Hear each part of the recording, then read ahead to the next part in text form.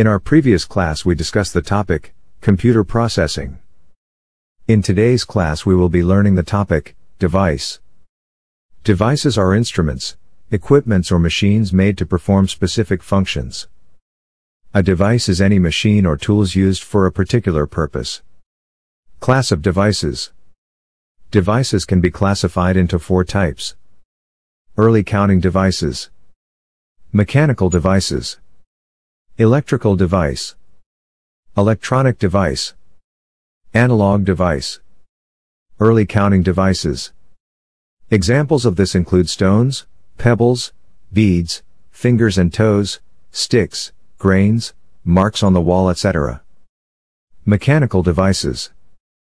Mechanism consisting of a device that works on mechanical principles.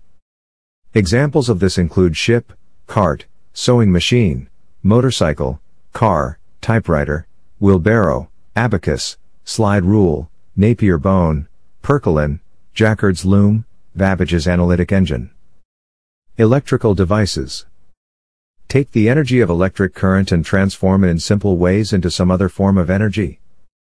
Examples include electric iron, electric kettle, blender, mixer, electric clipper, fridge, fan, washing machine, grinding machine, etc. Electronic devices are components for controlling the flow of electrical currents for the purpose of information processing and system control.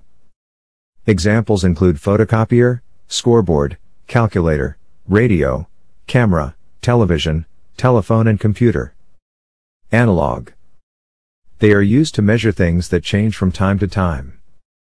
Examples include barometer, thermometer, weighing scale, rain gauge, etc.